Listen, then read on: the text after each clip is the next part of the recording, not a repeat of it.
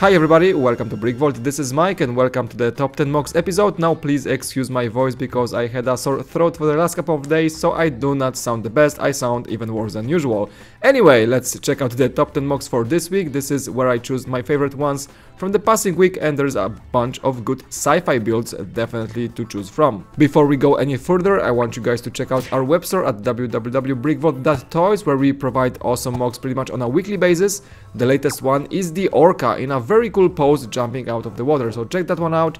Jack also made a video about this mock the last Friday. Also remember that every purchase you guys make in our web store supports our channel here at BrickVault and also the designers that we work with to provide you those awesome mocks. The end of the episode is filled with your fan creations, so keep sending them, the email is on the screen. And now on to the mocks. We're gonna start with something really small. This is coming from Sad Brick, and we have a bonsai tree. I always like to choose a mock that has some excellent part usage, and this one here has the round course arm. And on top of that we have some beautiful build for its leaves, with some great detailing on top portraying this beautiful crafted tree. The blue stand is contrasting very nice. We have some 1x1s in this olive green to contrast even more. And if that build for some reason is not beautiful enough for you, Sad Brick also posted this one, the legendary white Sakura Island, and that is most definitely another micro build at its finest. So follow him on Flickr, I'm gonna leave all the links below of course. Under number 9 I want to place my mech of the week. This is coming from Marco Marozzi, a very talented and well-known builder. Those are actually two mechs that he posted last week. The FCA AHM 4th Heavy Mech, which packs a punch in this beautiful olive green color,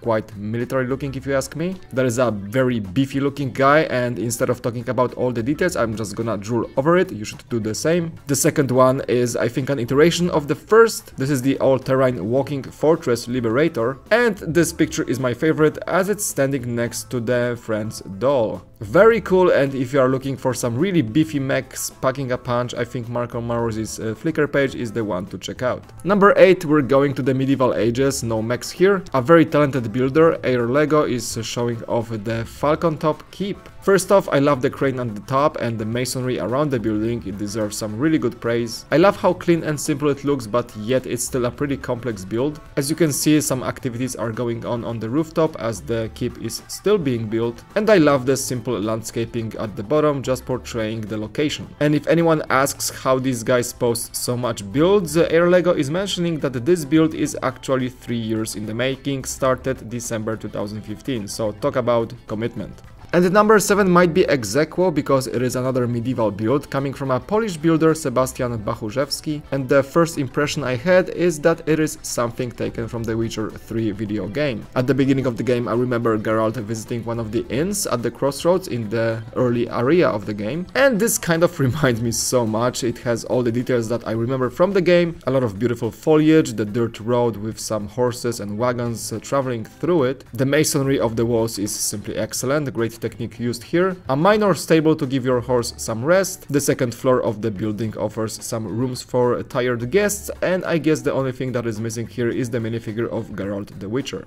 Number 6, very different build coming from Melan-E, one of my favorite designers on Flickr. The title says Day Out in Autumn, but it is actually portraying the 1890s penny farthing bicycle, or the high wheeler as many people call them. One of the most iconic devices to travel, and can be considered one of the first ever things to be named a bicycle. And that amazing build not only portrays the amazing model, but also some items from the era that complement it very well. We have the umbrella and some sort of a picnic basket. That is an excellent technique of a build there. There is the old school gramophone with some beautiful golden elements to it. Great use of those foliage pieces to portray the autumn leaves on the ground. And the lamppost is not only massive but very well made as well. So overall a very nice composition of a scene, almost like a piece of an art, and I guess that is another reason I love Melan-E's builds so much. Did I mention sci-fi in the beginning? I should have said medieval, because this is the third build that makes it to the list this week. Coming from Soccer Kid 6 we have Gardar's Cloth Goods, a small merchant shop in the medieval ages, and this one is mostly showing off the technique used for building those walls. Insanely complicated I might say, but the effect is simply mesmerizing. I kind of overused that word, but there is no word word better to describe this effect I had when seeing this mock. So as you can see, those gaps between those tiles in the walls, giving the 3D effect, are just working the way they should. The cobblestone is made using a bunch of round tiles, and there is also a plethora of techniques for the second floor of the building and so on that just make the whole scene very complete. So really cool. I'm sorry it was so good I couldn't skip on that one, even though it was a third medieval build in this episode.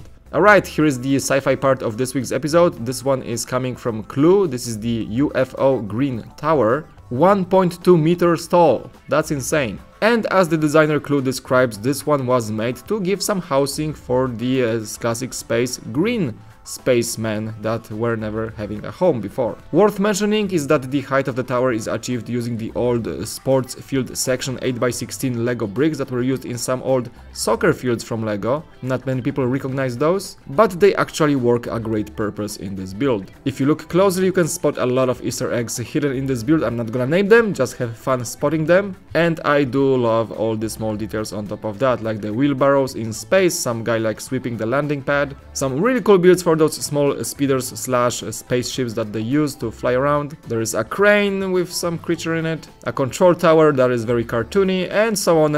I can keep going, but you just should gaze at those pictures.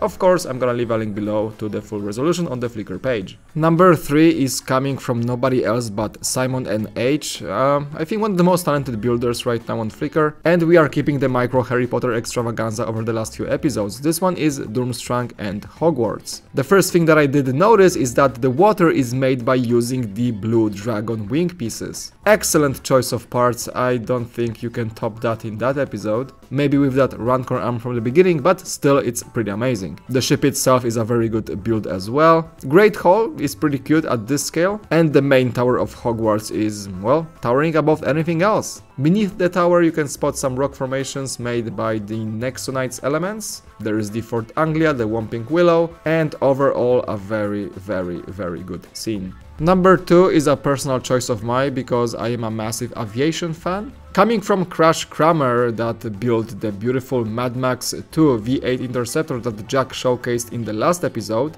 but around that time Crash also posted the Vought F4U-1A Corsair, a World War II era Navy-based plane, one of the most beautiful ever made in my opinion, and the scale is enormous. Just a quick reminder that Crash Kramer takes his time to make his builds. The F4U Corsair appears 3 years after his amazingly beautiful F14 Tomcat, possibly the best one ever made in Lego. The skill is insane, all the custom decals and the vacuum formed canopy I don't really mind as long as it serves the purpose, and that is what I call a very accomplished modeler slash Lego builder, so thank you for that one. If you know me, for number 1 spots I like to choose something epic that just blows my mind in many ways. For this week we have a ship that was not finished before the Jack's September episode that was published last week. This one is coming from Brandon Griffith, and that's the Battlestar Galactica BSG-75. The pictures were taken by BrickNerd, aka Tommy Williamson, so you can tell quality.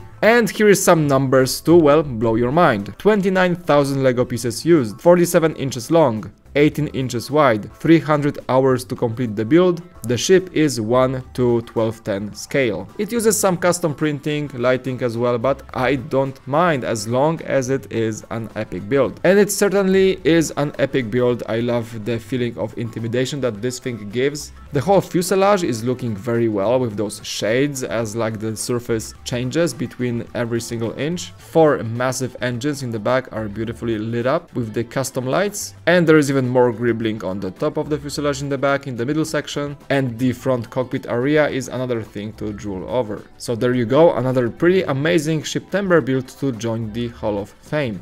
And that's gonna be it for this week's Top 10 Mocks episode. I did have more mocks, I'm gonna leave more links below. Honorable mentions are the Hybrids by Ralph Langer, another amazing ship. The Kinetic TARDIS from Josh David Lego Creations. Wonderful micro builds from Hogwarts by Jonas Kram. A 1977 Ford Granada Mark I by Mateusz Waldowski from Poland. And a series of steampunk builds made by Markus Ronge under the name NetBricks Full Steam. So check those out, I really recommend it. And now it's time to show off your fan creations that are gonna be flashing on the screen right now. I appreciate you guys very much much sending those in. Send more for next week. Rules and email are below. And thank you so much for watching. If you enjoy our content, don't forget to leave a like and subscribe. And you can always click the bell button to be notified for every new video. Thanks so much for watching again. It was Mike, and I'll see you next time on BrickVault.